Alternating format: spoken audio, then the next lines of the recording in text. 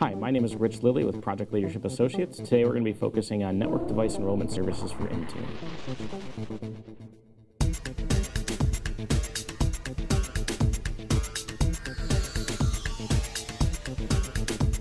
What is NDES? NDES is Network Device Enrollment Services, which is a role of the Active Directory Certificate Services Windows Server role. It implements the Simple Certificate Enrollment Protocol, also called SKEP, S-C-E-P, which defines the communications between network devices and a registration authority. SKEP was primarily designed originally to be deployed in a closed network where all endpoints are trusted. However, with some of the modern bring your own devices and mobile devices that people have on them, we want to be able to issue these certificates outside the organization and trust these devices, whether they're corporate owned or bring your own devices. We can use this deployment to deploy certificate profiles. With Intune specifically, we can leverage these in a couple different manners. One, we can automatically configure devices so the company resources can be accessed without having to install certificates manually. What can we use certificate profiles to do within Intune? We can leverage this to automatically configure devices so that company resources can be accessed without having to install certificates manually on every single device. This can be quite cumbersome when you have to have all users or your service desk manage every single device. This can also help you to keep company resources secure by storing your enterprise public key infrastructure trusted root certificate. This can also enable you for server-based authentication for both Wi-Fi and VPN profiles on your mobile devices, which is very important as we have a lot of users bringing in their own devices or corporate devices into our corporate network. We can also leverage this across various platforms such as Android, iOS, Windows 8.1, or Windows Phone 8.1. In this case, we're going to deploy our trusted root certificate to these devices. We also have the ability through Intune to monitor and report about the installed certificates to make sure these devices are within compliance. We can use certificate profiles, for instance, in scenarios like employees must access our corporate Wi-Fi via different locations. We want to push down a common Wi-Fi profile of those devices. In addition, if we want to leverage these certificates to approved devices, whether it's through 802.1x or through a VPN profile for remote access. There's different types of certificates profiles, two that we'll primarily focus on today. One is our trusted root certificate profile. This is used to deploy the trusted root certificate or an intermediate CA root to a machine. In this case, we want to make sure we trust the server for any certificates or services that we're presenting to these mobile devices. There's also the Simple Certificate Enrollment Protocol, or SKEP settings profile. In this case, we can leverage this to trust certificate profiles against this trusted CA for different things like our Wi-Fi and VPN profiles. What we show on this screen is an example of the workflow of a Network Device Enrollment Services request. In this case, you can see that a key is created for the device. The administrator then requests a password and checks the permissions. Again, this is all automated on the back end of this service.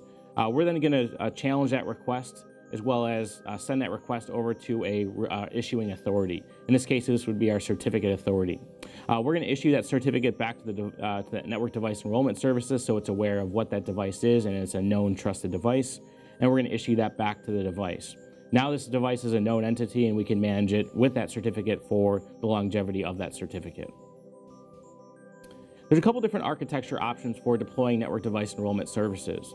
Late last year, there was only really one option, and that was through what Microsoft called as Microsoft's Web Application Proxy. This could also be done with other third-party reverse proxy solutions as well. In this case, as you can see with the diagram, we have to deploy a certificate authority, or CRP.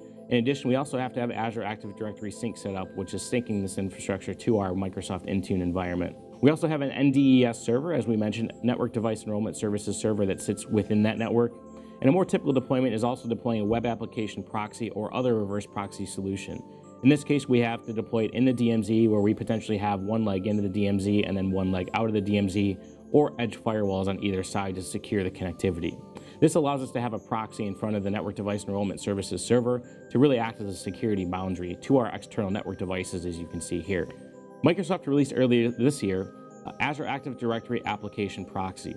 What this allows us to do is deploy services like Network Device Enrollment Services or other internal web services to the web without actually having to put a physical infrastructure within the DMZ. As you can see in this case, we have a service that actually sits on the Azure AD App Proxy that brokers the connectivity without actually having to expose anything to the DMZ. In this case, this is all done through Azure's presentation of its services. So what is Azure AD Proxy? So as I mentioned, this is allowing us to present web-based services from our internal network out to the outside, without actually having to have anything in the DMZ within our environment. This allows us to publish these endpoints securely to these environments, as well as things like NDES, which prior to this deployment, we would have to deploy a web application proxy service. Again, Microsoft added a specific function for this because NDES requires very long strings in order for that process or enrollment process to happen. This was added in early 2015. In this case, this actually shows a very simple example of what an Azure AD application proxy looks like and how it works. In this case, in our lab, we have just one connector server that traverses the DMZ, and we have access to our Azure Active Directory environment and are presenting that to our mobile application platform. In many cases, when you're deploying a web application proxy, you want to have at least 2 servers for high availability to present the service in case one service is down due to planned or unplanned maintenance. Let's take a look at the configuration.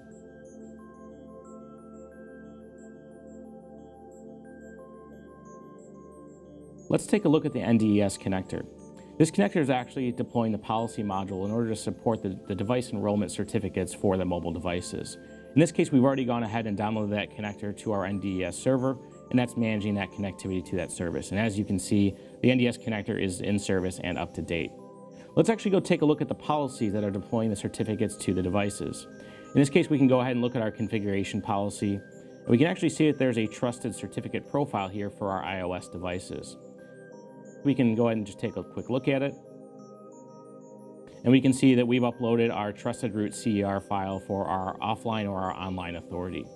Now, once we have that, we can also see that we can deploy a SKEP or SKEP profile. This is actually for the enrollment of that device into the NDES service. As you can see here, we're defining the SKEP server URL, which is the NDES server, as well as the certificate properties, including the subject alternative name, key usage, and other key information, as well as the root certificate that we want to leverage here as well. If we actually go take a look at our iPad where we've already deployed that certificate, we can take a look at the settings panel. We can go down and look at the device management. We can see here that we've already pulled down a management profile as part of our Intune policy. So let's actually take a look at what certificates have been pushed down. Now you can see some accounts, some apps, and restrictions are all part of our standard management policy. Let's go ahead and look at more details.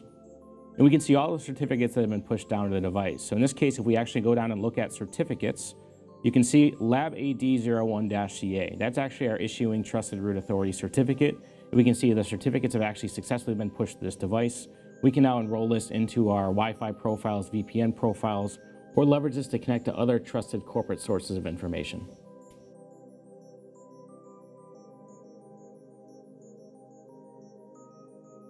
Thank you for attending today's session on Network Device Enrollment Services for Intune. My name is Rich Lilly with Project Leadership Associates. You can reach me at rlilly@projectleadership.net or on Twitter at @RichLilly. Thank you.